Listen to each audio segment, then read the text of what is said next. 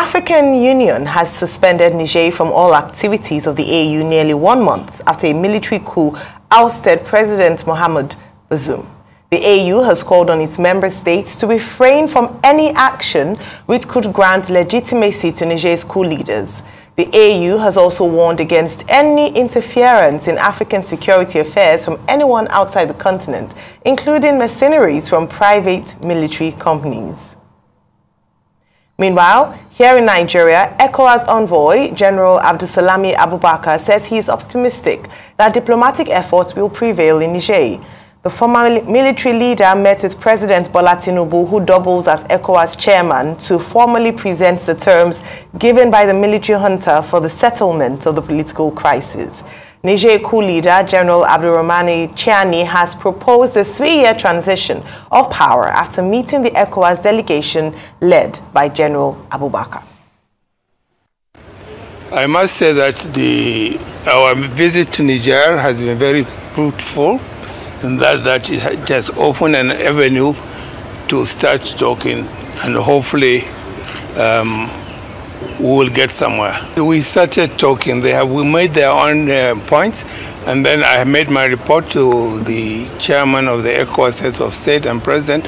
He will now consult with his colleagues, and then the ding-dong starts, and we'll get somewhere. Hopefully, diplomacy will see the better of this thing.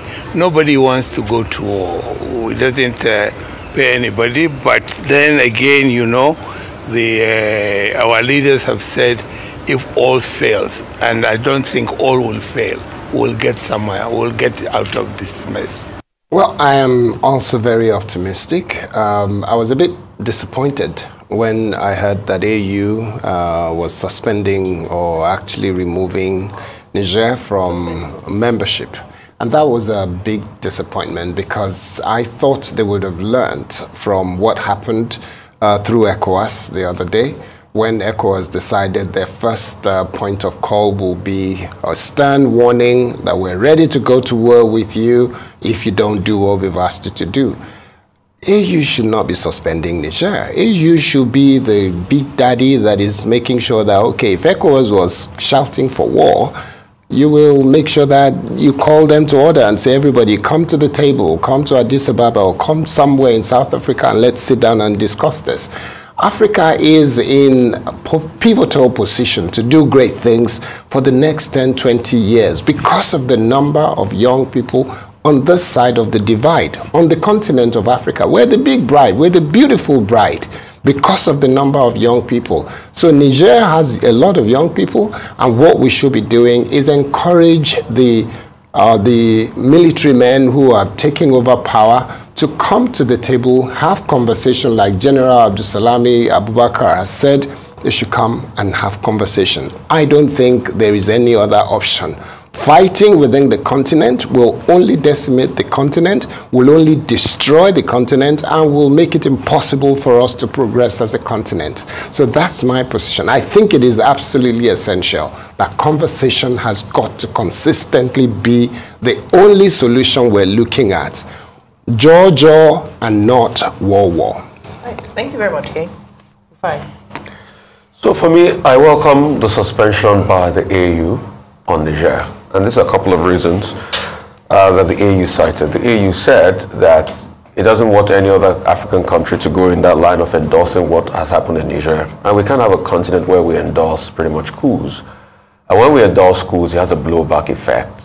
And this suspension is also part of the punitive measures already, like the sanctions. Yes, a lot of people have argued against the sanctions. That is the people that suffer the most. But also the counter-argument is, probably if those sanctions were not put in place, maybe the Nigerian coup plotters would not be talking by now.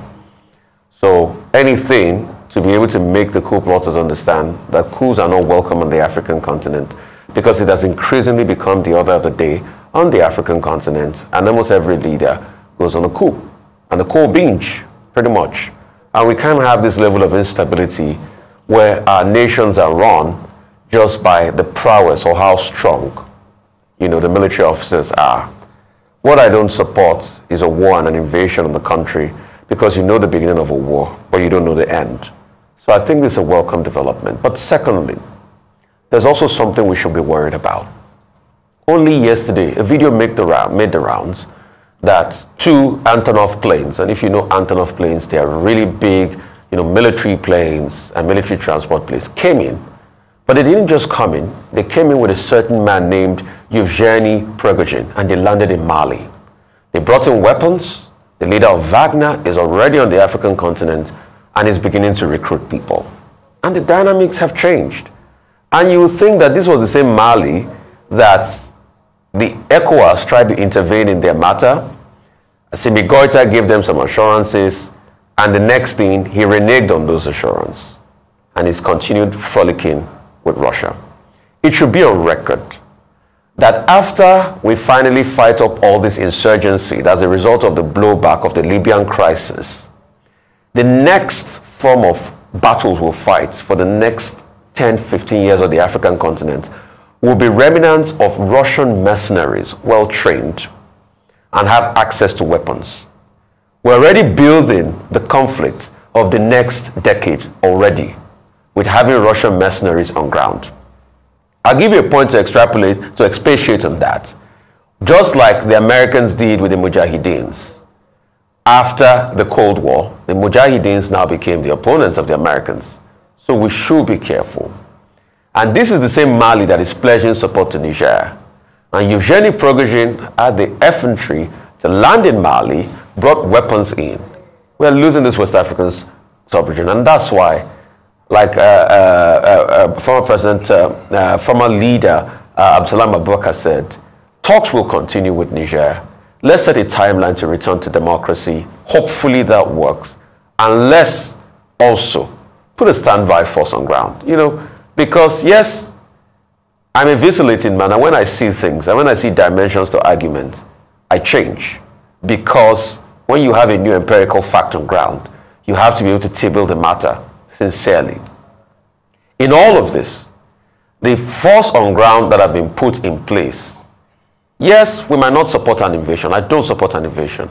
But let it also be as a reminder to these Nigerians that we can't go this way on the African continent. And I am sad. And for me, this issue of Yevgeny Prigozhin being on ground in Mali just, turns everything around and upside down for me. I want us to still dialogue, but let's also remind ourselves that we can't continue on this path on the African continent. And if we continue on this path, there's going to be problems. And I'm happy that the AU has suspended Niger, owing to when Niger will do what is right, and the conversations will be over. So for that, I make my submissions. All right, talking about Prigozhin, you're absolutely correct. And part of that statement released by the AU states that, without mentioning any names, that they would not encourage any interference by international organizations, including private military outfits, and obviously that's probably referring to Wagner forces. And there was a video making the rounds, which you mentioned, where Prigozhin was said to have, it was seen saying that he was, the heat was 50 degrees centigrade, although his outfit belied the fact that he was in hot climate. But the thought is that he's actually now on the African continent, and there is now obvious interference by the Russian private military outfit, Wagner. Now, moving away from that, Niger is not the first country to be suspended by the AU. So they're actually in good company, alongside other countries where there's been unconstitutional taking over in terms of taking over of power. So Mali, Burkina Faso, Guinea are currently suspended by the AU as well, or they've been suspended by the AU as well. So it's not new, and it's part of moves and efforts to ensure that, as has been emphasized a number of times with regards to Niger, the Nigerian coup, that we must protect democracy on the African continent, especially the Sahel region and West Africa, as much as possible. They have reiterated, however, that even though they're in support of ECOWAS in terms of their response and sanctions, they will investigate the impact of military action in Niger, so the socio-economic impact, the impact on the people, before they come out with their own stance as to whether they'd be supporting a military intervention or force action force in Niger. Also, something else that is worthy of notice is that they've given Niger 15-day ultimatum. Remember that Niger initially rebuffed attempts by the AU, the United Nations, and ECOWAS for dialogue, but following hard-hitting sanctions, decided to open the door. And of course, I must also mention intervention and conversations with religious leaders who had gone into Niger, to have conversations with the junta, and they said they were open to conversations with ECOWAS. So that's ongoing. We saw the video there with General Abdulsalami Abubakar, who said that they are making progress. He's given an update to the president, and that dialogue is not off the table, and he's optimistic, and that's the language we must keep up. We are optimistic. It seems as if ECOWAS will not accept the 3-year transition period requested or stated by Niger, because as we've seen in the past, look at the Nigerian coup of 1966, when military will say, oh, we're going to transition in a number of years. It takes them multiple years afterwards. So antecedents do not give confidence in them saying 3 years needed. They want it done now, and they want it, they want the transition now. Also, let's not forget that President Bazoum is still under house arrest. So that conversation is still there. And it would be worthy of note to see what the Nigerians, in terms of the junta, would do in line with that. So we're still watching, again, pushing for dialogue. Diplomacy is the way to go. However, in the event that fails, the communication has been consistent. There might be a need to apply to apply force.